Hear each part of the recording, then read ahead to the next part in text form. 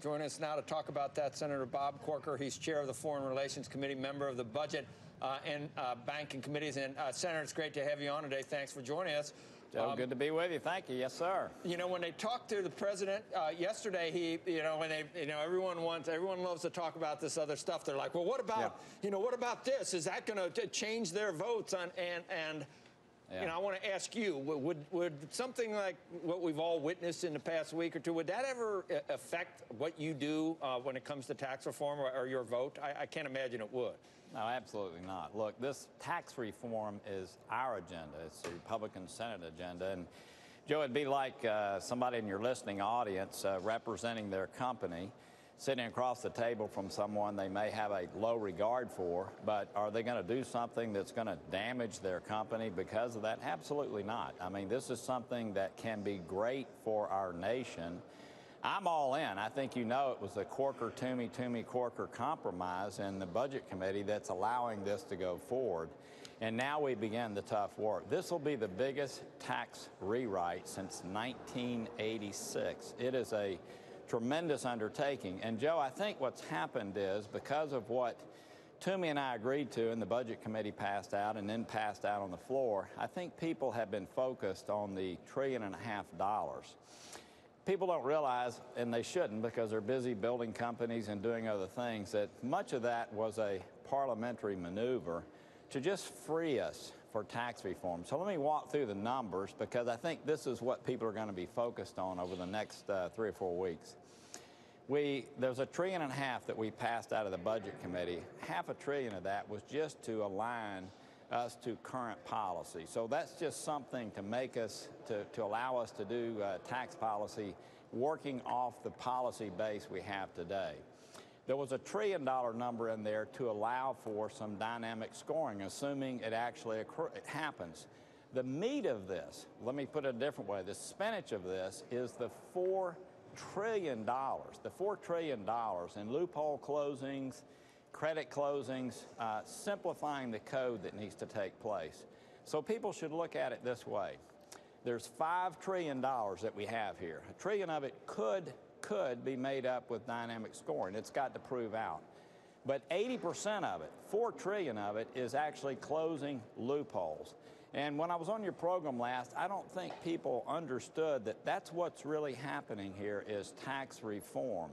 And so, look, this is where the real, and look, I'm all for every penny of the $4 trillion, but we've got to hang tough to get there. And the fact is, it worries me when I see people dealing away things that we're going to need. I mean, we're going to get into the quick of special interest groups. We're going to be dealing with things that people are going to just go nuts over, but it's what it's going to take to have the biggest tax rewrite since 1986. I'm all in. I want the dynamic scoring to prove out, but it only proves out if you do this significant tax reform that we have underway.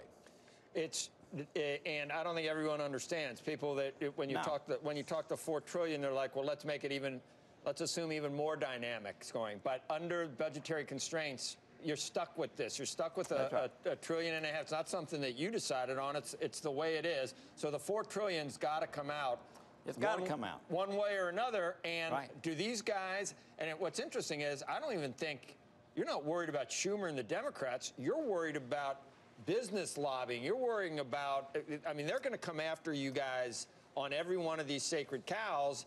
And the guys that are going to vote for this intestinal fortitude that they've never been able to demonstrate in the past, I don't think, at least not this current group. Have they? Joe, this, again, I look in people's eyes and you see fear. I see fear. And this is what I've been trying to say the whole time. And last time I was on, again, I don't think it was dawning on people what is really happening here. But to get rates, corporate rates to 20%, deal with the territorial issues, deal with the individual rate issues, deal with the 25% pass-through issue, you have got to get the full $4 trillion. And this is going to be interesting. I'm ready. I love it. I love it. And yet I hope we're going to be successful. But when I see, maybe the president the other day, and again, I don't want to start a dispute, or I see House members talking about fiddling with something, You cannot be dealing away things. Two things happen. Number one, you erode that $4 trillion. But secondly, if groups see, Joe, that you're willing to deal something away if they raise enough cane, the whole thing's going to start falling apart. Do you understand? I mean, we got to hang tough. Hence, you're worried about the president, since it's being done in Congress, those comments from you the other day, and, you know, then you see the 401k comments. You want to, before you give anything away, you want to, you want this to be written to know what you need to fight for. Is that, have I got that? You got to have the whole cafeteria of the tax code. Even 401ks, you need everything on the table. You got to have everything out there. You may decide it's not something you want to do, but you've got to add up to $4 trillion. What I know is, I had a great meeting the other day with our tax writers, who I have a tremendous respect for, and I'm up under the hood because of the role I've played in this and will continue to play. But we're adding up all these tough measures, and we're at about $3.6 trillion. Getting that additional 400 is, I don't want to say it on this program because I don't want to hurt our chances for what we need to do, but it is going to be incredibly painful. But that's what we need to do to simplify the code, which is what we've told people, to get the dynamic growth we're talking about, but importantly, get these business rates down to where we can be competitive with the industrialized world. Real quickly, Senator Corker, two issues. First of all, you're at $3.6 trillion, and does that include the 401k options? Does that include the SALT? I'm not going to get into what it does and doesn't include. I'm sorry, Becky, I'd love to, but I want our tax writers to have all that they need to do working together. There's some base erosion issues they've got to work through with the business community. There are all kinds of individual rate issues they've got to work through. I want them to have the headroom. That's why, by the way, I agreed to do what I did on the Budget Committee. I am a deficit hawk. I do not want this to add to the deficit, but I believe if we do it right, it won't. Okay, well, let me ask you to clarify another issue. I won't go through piece by piece because I understand your overall strategy here. What I heard at the top of this interview was you say, I'm all in regards to tax reform. Yeah. There has been so much speculation that you are going to be a holdout, not just because of the bickering back and forth that's been taking place, but more importantly because of what you just said about being a deficit hawk, that you've said you won't vote for anything that adds a dime to the deficit. And that's I guess correct. That's where we come down to it. You're all in, but only if you're not doing this on dynamic scoring, if this is something that really doesn't add to the deficit. And so that, I guess, what I'm trying to parse is I'm all in. What does that mean? Look, I'm all in closing $4 trillion of loopholes. I'm all in for locking arms and having the intestinal fortitude to do it. And Becky, if we do it right, and we do the corporate things we're talking about, I believe we'll get the dynamic score that is necessary to close that $1 trillion that I was talking about on the front end. I believe we'll get it. It's got to be proven. We've got to have appropriate scoring. But you know, I was willing in the Budget Committee as a deficit hawk to give that $1 trillion headroom. It's got to prove out. It won't prove out if we don't do the things I was just talking about. It just will not. And so, again, the two really interlock with each other and work with each other.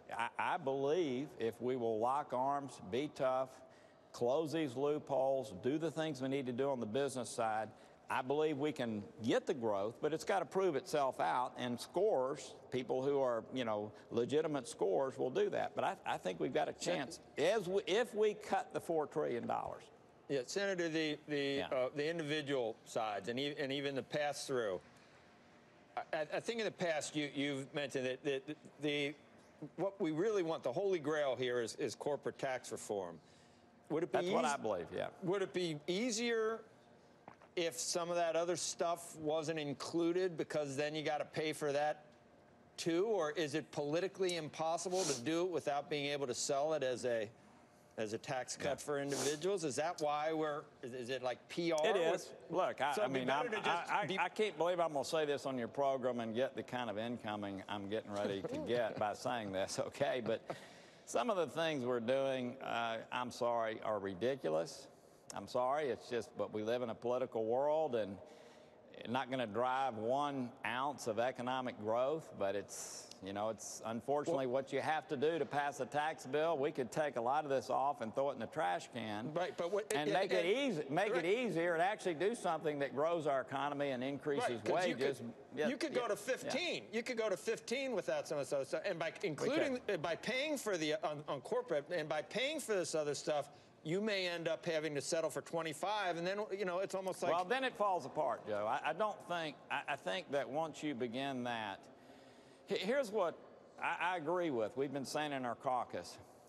We can do something really big, hang tough, eat the spinach, fight off the special interest, and do something great for our country.